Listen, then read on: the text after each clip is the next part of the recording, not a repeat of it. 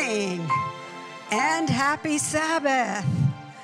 We are always delighted and happy to be here in celebration. We have so many good friends here, and so thank you for the privilege of being with you, and I know God is going to bless us today. I've been asked to share, why are you doing the marathon?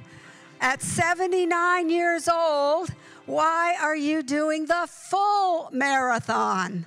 Well, I started my first full marathon at 70, so it only stands to good reason that I have to end my 70s with the full marathon, right? But what are some real reasons that I'm doing the marathon? Well, number one, I recognize that you need to keep exercising. So if I want to keep my health, I need to keep moving, because once you stop moving and become sedentary, then your health begins to go down, down, down.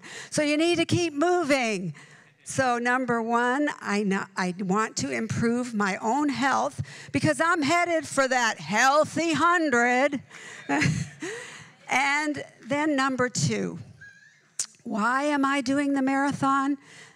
Because I want to inspire others to exercise. And I know that when I came in third in my age group in my first marathon, that inspired others. And then when I came in second, when I was 75, I was headed there. But I tell you, I know that I have inspired others, even young people at even Andrews University. When I was asked, why are you doing the marathon? They said, I've been studying a lot, and I haven't been exercising, and you have inspired me. Others have said, you have inspired me because now, no matter what age you are, if you can do it in your 70s, I can do it too. And so I want to inspire others. And the third and most important reason is that I want to bring God glory. And you know what? God has given the Seventh-day Adventist Church a wonderful health message. And when we follow the health message, God will bless us. And to have a plant-based vegetarian at 79 years old run the marathon, that's a testimony to the health message. And so I am praying that God will bless, because you know what my husband said? Next year is a big year. I hit that 80. And you know what he said to me? He said, when my wife runs at 80, she's going to come in first. You know why? Because no one else her age will be running. Well, next year is a big one, and I'm planning on it, so you can pray for me. But you know what? There's a wonderful text in Galatians 6, verse 9, and it says, and let us not grow weary while doing good, for in due season we shall reap if we don't lose heart. And so I won't lose heart tomorrow, so I hope you won't lose heart praying for me. So pray that I can just finish. I just want to give God that glory. So may God bless each of you as you determine to exercise and not grow weary, because God is so good. So pray for me tomorrow and my daughter is running with me. My daughter Rebecca will inspire me. So I have some good inspiration right beside me, but I will need your prayers as well. So God bless each of you. Now I need to answer one question before I preach. People ask me, what do you do when your wife runs the marathon? And the answer to that question is everybody needs a coach. So I'm the coach. I ride my bike, give her coconut water. I'll tell you a cute little story. When Teeny ran the first marathon, Dr. Landless, who's our general conference physician, called her the morning of the marathon, and he called her to pray with her, and then he said to her, let me tell you a story. There was a little boy that was running and running and running, and while the boy was running, he was saying something to somebody, and he kept mouthing something, and nobody knew what he was saying. When he came to the end of the race, a few people called him aside and said, son, you were talking. Who were you talking to? He said, I was talking to God. You were talking to God when you were running? Yeah, I was talking to God. What were you saying to God? Well, he was saying to God, God, you pick them up and I'll put them down. You pick up my legs, God, and I'll put them down. So Teeny was saying to me, as I was running, I was praying, God, you pick them up, because after about that 14th, 15th, 16th mile, you need the Lord's help to pick them up. Well, let's pray, and then we'll open the Word of God together.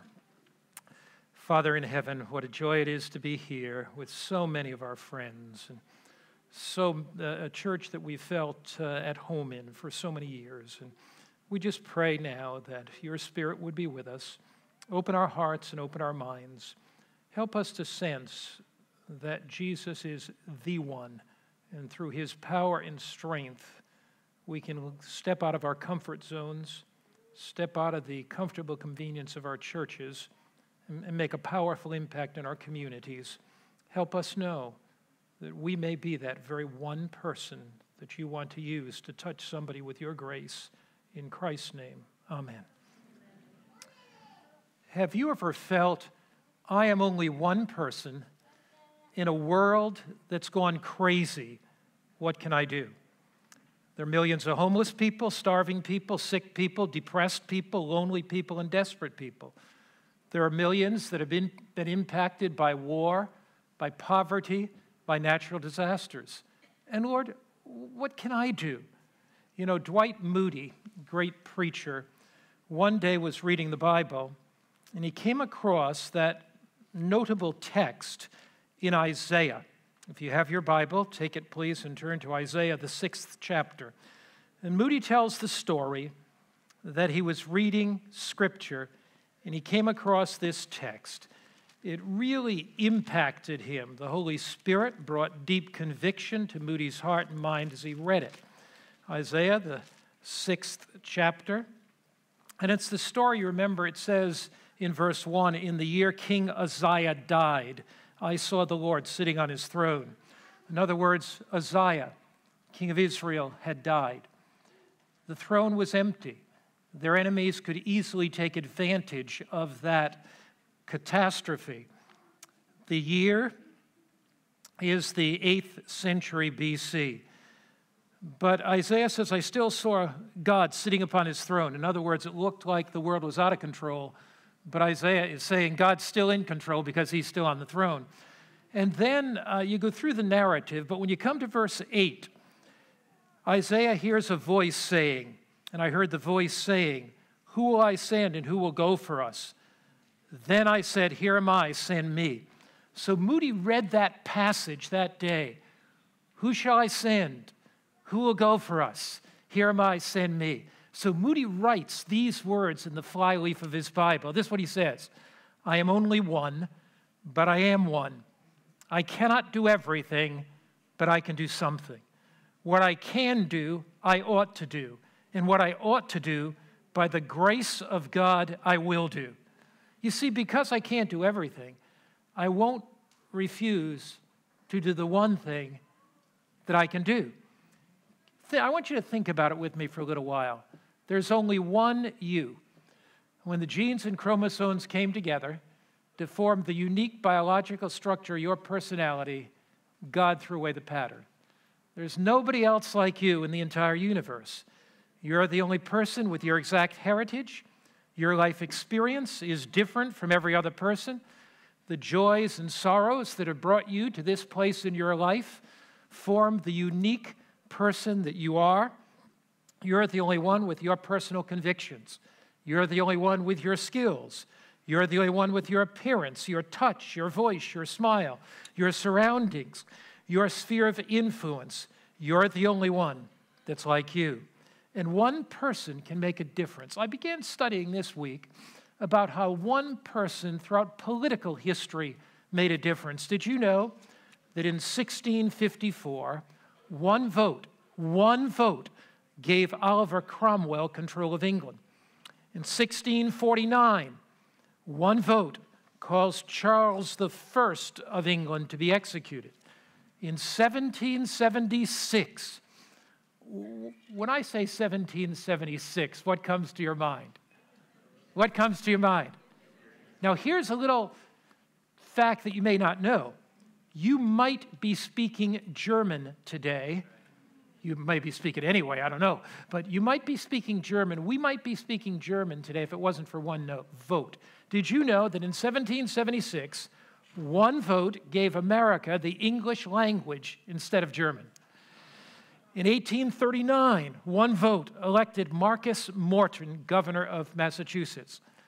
Now, did you know that Texas might be in Mexico today if it wasn't for one vote?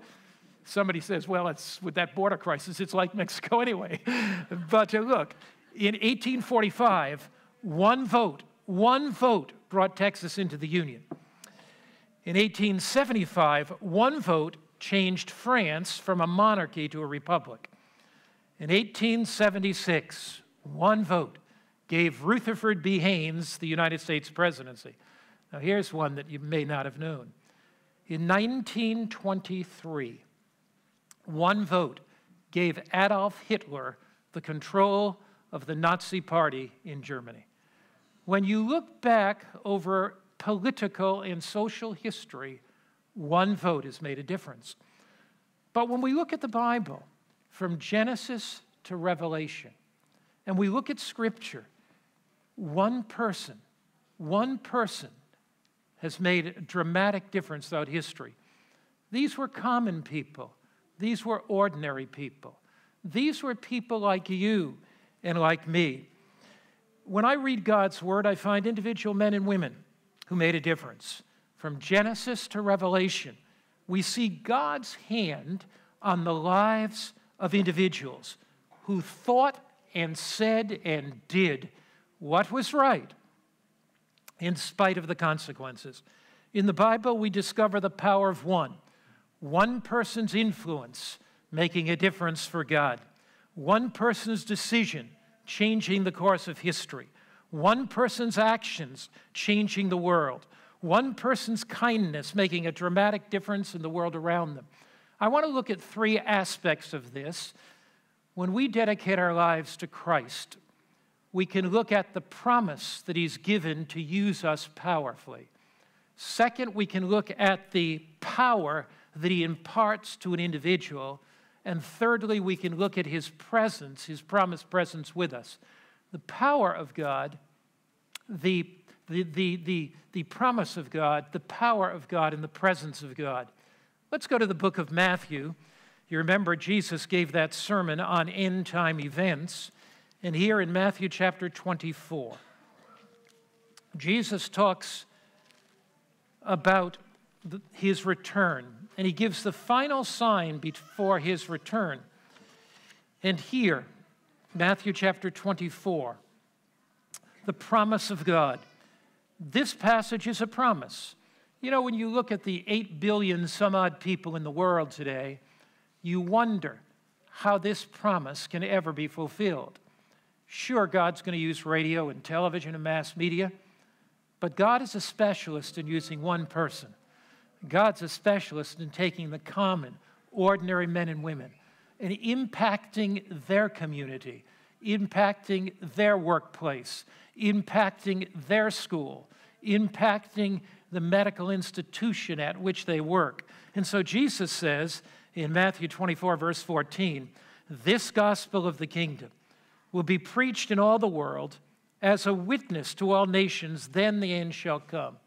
Let's suppose that you were Matthew recording Christ's words. Let's suppose you were Peter listening to Christ's words. Let's suppose you're one of the disciples. So here's Peter.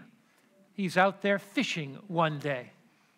They typically did net fishing, and it usually was at night, so the fish couldn't see the nets. And Peter's talking to James and John, and these brothers are out in the boat with them. There's a salt breeze blowing. Stars are twinkling in the sky. They notice some dark clouds begin coming in. Peter begins to say, fishing isn't too good tonight. I hope the storm's not going to come up. We maybe should quit for the night. So they talk, they banter back and forth. At that moment, 3 years before Pentecost, 4 years before Pentecost, 5 years before, do you think Peter ever envisioned himself preaching and 3,000 people being baptized in a day? Do you think he ever saw that in himself? Do you think he ever envisioned the gospel going to the unknown world? Not at all. When Matthew is sitting there counting the shekels after a day of tax collecting, do you think he ever had the idea when he's going, 1 shekel, 2 shekels, 3 shekels, hey, this guy cheated me, well, I better go check with him on his taxes? Do you think Matthew ever had the idea at that point that he would write the Gospel of Matthew and that you and I would read the Sermon on the Mount today and that we would be so incredibly impressed about it? Do you ever think that when Matthew was writing that, he would know Boris's story, a KGB agent who became my bodyguard in Russia? Let me tell you about Boris. Boris's uncle guarded Stalin. Boris's uncle was one of the top KGB officials. He was so prominent in the KGB, the secret police of the Russians, that he guarded Stalin, as I mentioned. Boris looked up to his uncle, always wanted to be like his uncle. So his uncle got him a special provision to be enrolled in the KGB training school. He was trained by the KGB. One night he was on guard duty. It had rained, and the guard tower was slippery. He didn't see it, stepped on the first step, and fell. He fell and broke his back, was put in a KGB hospital, and it was a real serious problem now because when you have a broken back, it would be difficult for him to continue the rigorous KGB training. While he was in that hospital, he saw a news report of some of the KGB infiltrators in a particular country. He knew them because he had trained with them. And he thought to himself, do I want to do this for the rest of my life? And he began to think there must be something better in life. And he remembered one time he had heard something called the Mountain Sermon. He didn't even know it was a Sermon on the Mount, the Mountain Sermon. So he wrote a letter to the Orthodox priest. And to control religion, in those days, Russia had all the religious boxes, the mailboxes put together. The postman put it in the wrong box, and the letter came in an Adventist preacher's box. He went to visit Boris, read to him the Sermon on the Mount. It touched him. Began to read to him the prophecies of the Bible. And Boris accepted Jesus. Boris became ultimately a bodyguard for me when I was there. I gave him all my graphics. He went on to seminary and became a Seventh Adventist minister. As years went by, he became one of the conference presidents in Russia. Today, he's the secretary of one of our unions. You see, heaven is going to be an amazing place. Why? Matthew, when he wrote the gospel, had absolutely no idea of the generational influence that he would be impacting. He had no idea whatsoever about how God would fulfill his promise through him. Or think about these demon-possessed, 2 men possessed by demons. Jesus delivers them from the demons. They go and work in Decapolis, Decapolis. Polis is city, Deca is 10. They go work in these 10 cities, a place where Jesus was not making an impact. The disciples couldn't, but now those cities are open. Why? Did those demoniacs have any idea of the power of Christ working through one man, one woman, one boy, one girl. No idea of that. Did Philip and Andrew, and when Andrew found that little boy with the bread, and he took that bread and gave it to Jesus, did Andrew have any idea that Jesus would use that bread to feed 5,000 people? And what about that Samaritan woman? Did she have any idea when she went to the well that day that she would meet Jesus? And this common woman, this ordinary woman, then she would meet Jesus that day and be so excited she'd leave her water pot by the well, run back to the city, share Christ with the city. Come, see a man that told me everything I've ever done. Did she have any idea of that? You and I have no idea what God wants to do with our life. We have no idea of how God wants to use us to touch that nurse that we work with, to touch that computer scientist who we work with on the computers, to touch that salesperson, to impact that student sitting across from you in the classroom, to touch that person at the gas station, in the hotel. We have no idea what God wants to do.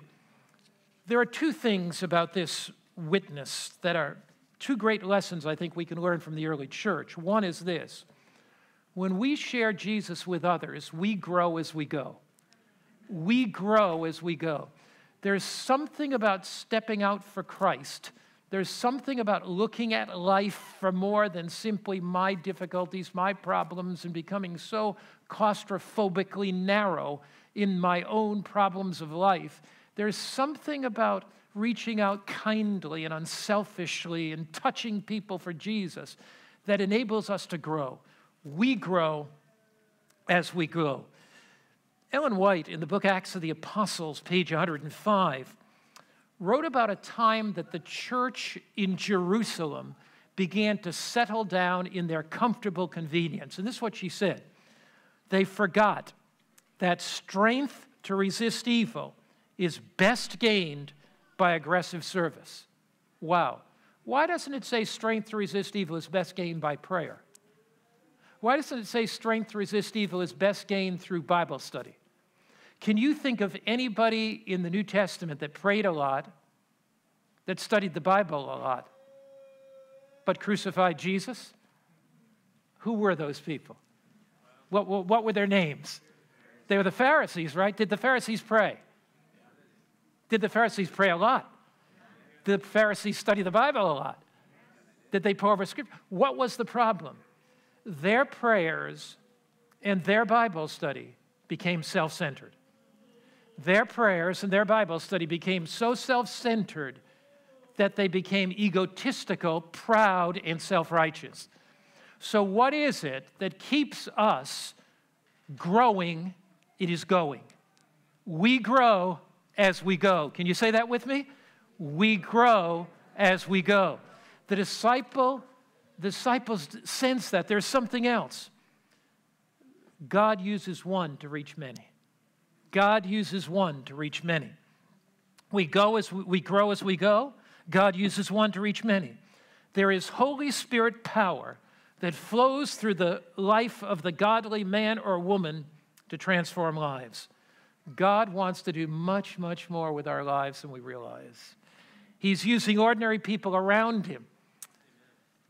He's using ordinary people around the world to do extraordinary things. One of the joys that I have, and you know, in life, God gives you different joys, is I've traveled to over 100 countries and traveling a lot recently even, and met some just incredible people. I sit in meetings with the leadership of the Seventh-day Adventist Church and hear stories that are just remarkable about how God uses one person, two people. One of my dear friends is Daniel Zhao. Daniel is the president of our work in China. Recently, you know, it's amazing what you can do through technology. Recently, I held evangelistic meetings in China from Virginia.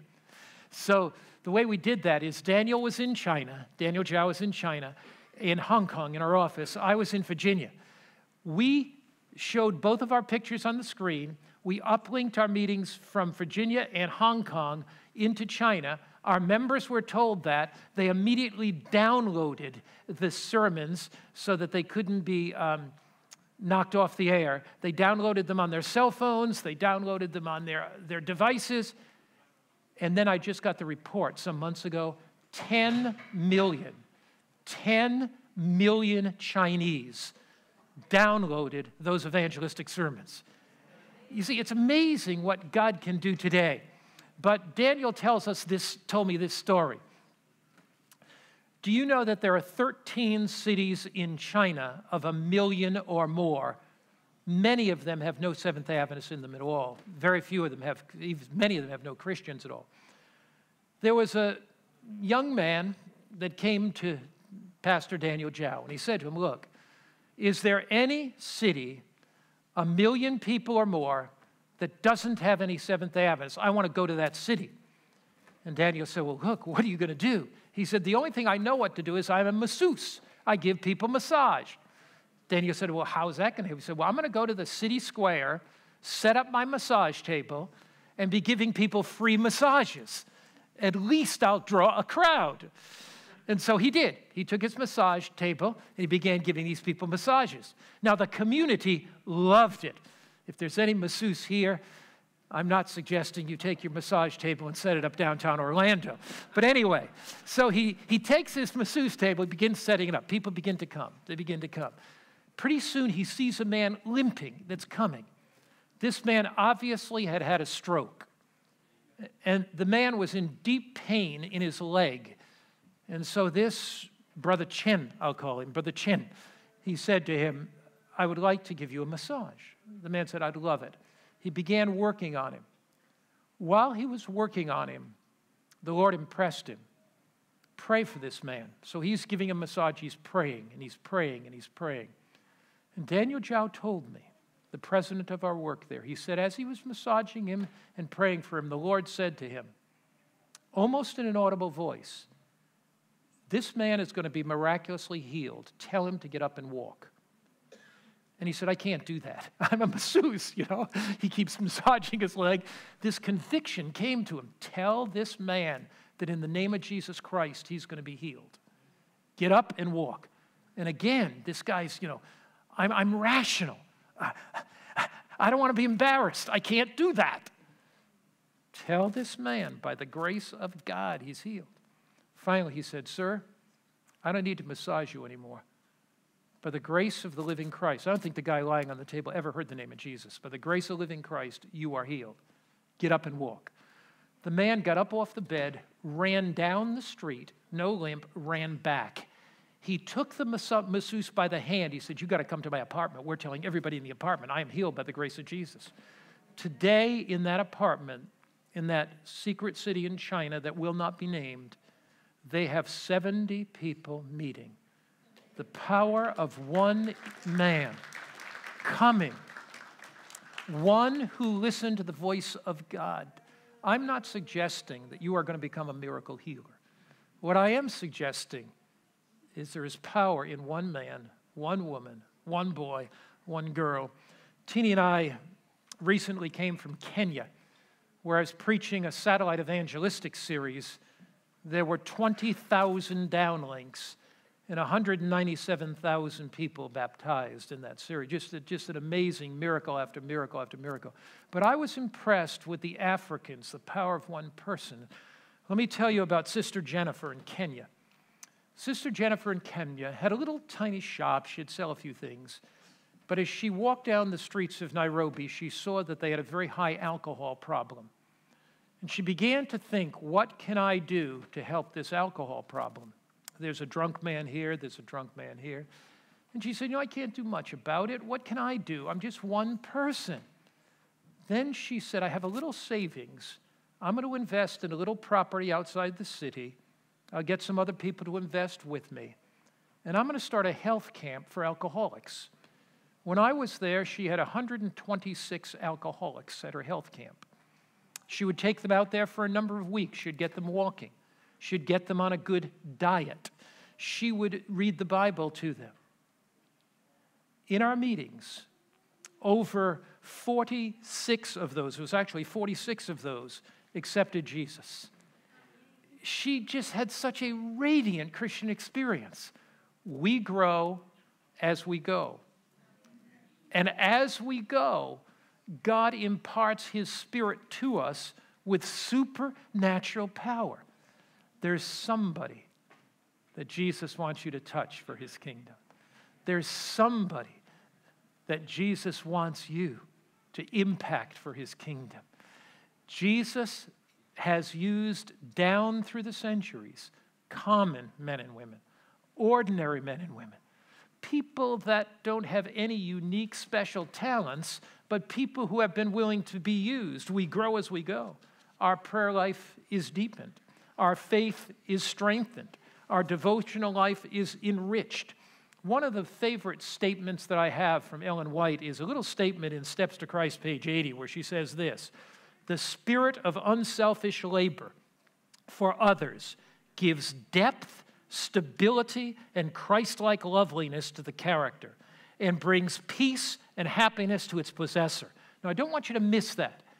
Notice, the spirit of unselfish labor for others, so that when I go out of myself, when I'm laboring for others, what happens? I have a certain depth that I wouldn't have otherwise. There's a certain stability in my Christian experience. There's a certain loveliness to the character. But notice what it does for me. It brings peace and happiness to the possessor. So what is it that brings life true happiness? When you serve. When you serve others, it brings life's true happiness to you. So how will the promise of Christ be fulfilled in Matthew 24, verse 14? The promise of Christ will be fulfilled by one man, one woman, one boy, one girl, impacting their environment, their circle of influence for others. Now, in addition to that, though, Jesus promises that he'll give us his power. Turn to Matthew chapter 28. So you have the promise of Christ, but you have the power of Christ. Matthew chapter 28, you remember? These are the final words of Christ. Final words are important. Jesus gathers his disciples around. And as he does, it says, Matthew 28, verse 17 and 18, "And when they saw him, they worshiped him." So Jesus meets them on the hillside of Galilee. When they saw him, they worshiped him, but some doubted. Notice, nobody ever accomplished anything great by doubt. Some doubted. They doubted then and they doubt now. They doubt in the first century, they doubt now. Some people doubt, can God use me? I'm too weak, I'm too powerless. What does Jesus say? Then Jesus came. When Jesus comes, he chases away our doubts. Then Jesus came and spoke to them, saying, "All authority has been given to me in heaven and earth." Now, if you have the King James Version of the Bible, it'll say all power. There's an interesting word here in the Greek language. It's exousia. Exousia. Exousia is power, but it's much more than power. Exousia is authority, but it's much more than authority. Exousia is a word that the Bible uses to describe Christ's triumph over the principalities and powers of hell. That's how this word is used, if you look at it in other places in Scripture.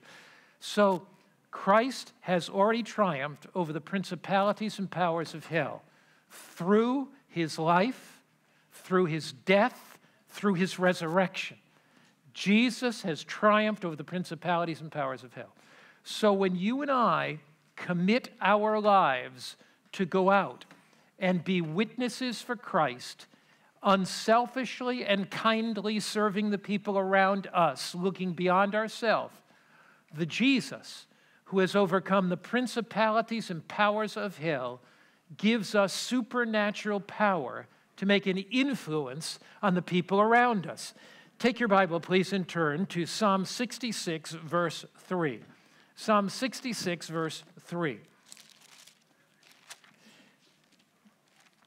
Here is a remarkable passage in Scripture that talks about how Jesus grants to us power beyond ourselves. We go not in our strength, but in his. We go not in our power, but in his. We may be weak, but he is strong.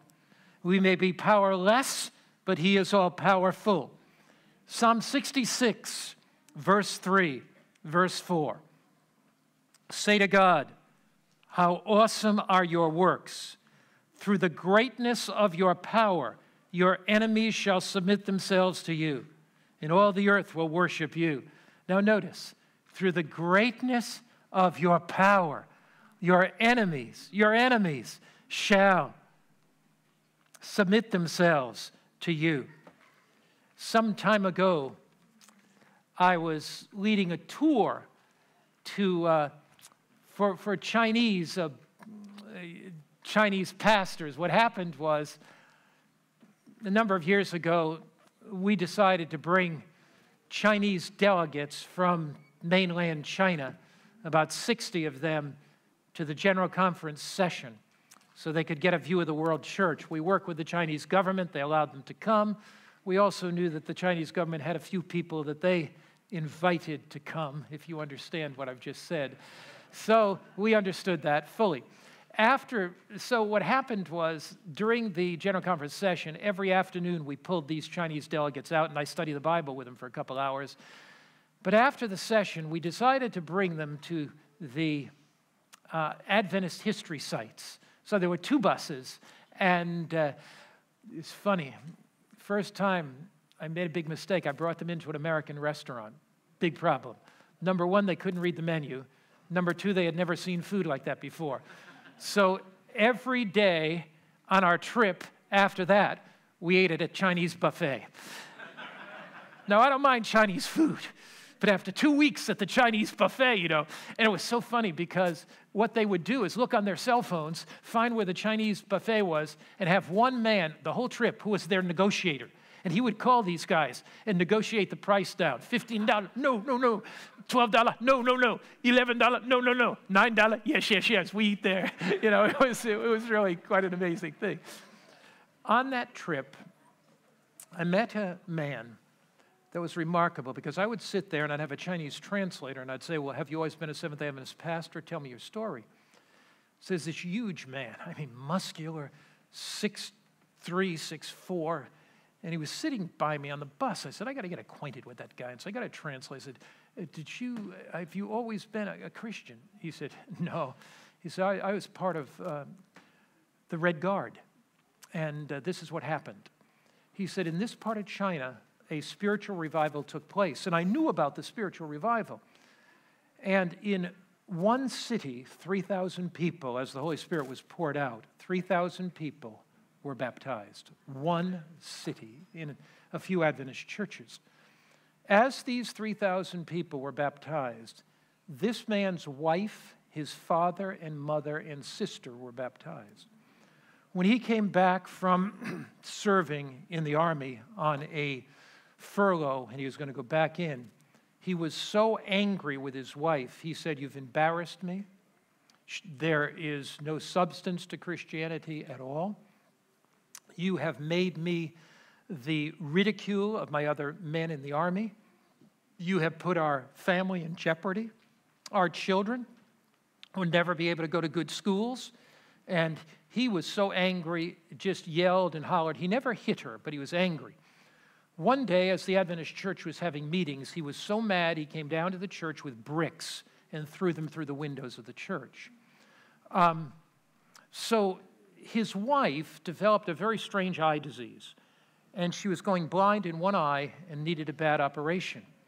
So she went to the hospital, and as she went to the hospital for this eye operation, they performed the operation, and they told her that she couldn't read. She had a patch on one eye, and he came into the room one day, and she was reading with her one good eye the Bible. And he looked at her, and he said, "You were told not to read." And she said, "But I need strength from the Bible." He said, "Look, I've got a Christian wife. I don't want a blind wife. Give me that book and let me read it to you." She said, "Certainly, husband." Gave him the book. And he read passage after passage to her. One day when she was going for treatment, this Red Guard, enemy of Christ, enemy of the message, because of his godly wife's faithfulness, fell upon his knees by her bed And she said when she came back in the room, he was weeping with his head in the Bible, saying, Jesus, I can resist you no more. The power of one man, one woman, is not the power of that one man or one woman. It's the power of Jesus through the Holy Spirit working through that person. There is the promise of Christ. He's going to use your life in ways you cannot imagine. Peter couldn't imagine those ways. Matthew couldn't imagine those ways. James and John couldn't imagine those ways. He will bless your life with Holy Spirit power, and he promises to be with you. The power, the promise of Christ, the power of Christ, the presence of Christ. Go to Matthew chapter 28 again. Matthew chapter 28. Matthew chapter 28. And we're looking there at Matthew, the 28th chapter, the last verse in the last chapter, in the last of Matthew's gospel. Matthew chapter 28, verse 19 and 20. Go therefore and make disciples of all nations, baptizing them in the name of the Father, and of the Son, and of the Holy Spirit, teaching them to observe all things that I've commanded you, and lo, I am with you. How long? How long? Always, even to what? The end of the age. Jesus speaks to you this morning. He speaks to your heart this morning. I want to use you in unique and special ways. It may be to that person that comes to clean your house once a week. It may be to that checkout counter lady that you smile at as you go out through Publix. It may be the nurse at the hospital that you work with. It may be the retired guys that you meet with occasionally. But there's some man, some woman, some boy, some girl. There's somebody that is waiting for that word of hope, that word of kindness. Somebody is waiting for that book that you're going to hand out, that piece of literature. Somebody's waiting for that prayer that you're going to offer for them. One person has made a difference down through the generations. And your life can be that one person that makes a difference. Let's pray. Father in heaven, the Apostle Paul said, I'm a debtor. We're in debt to Jesus for the way he saved us and redeemed us, delivered us from condemnation. The Apostle Paul said that he was not ashamed of the gospel of Christ. Help us never be ashamed of you. Help us know the power of one man, one woman can change the world. The world's a big place, and it can only be changed as people are changed one at a time. Help us change not the world, but help us change our world. Help our world be different because we're here. We only live once. Life is short. We pass through it. We can never pass through it again. Help us, Lord, so that our world, the world around us, is different because we're here. So they see in us a picture of Jesus. They see in us his kindness, his love, and his compassion. Help us touch others with your love and with your grace.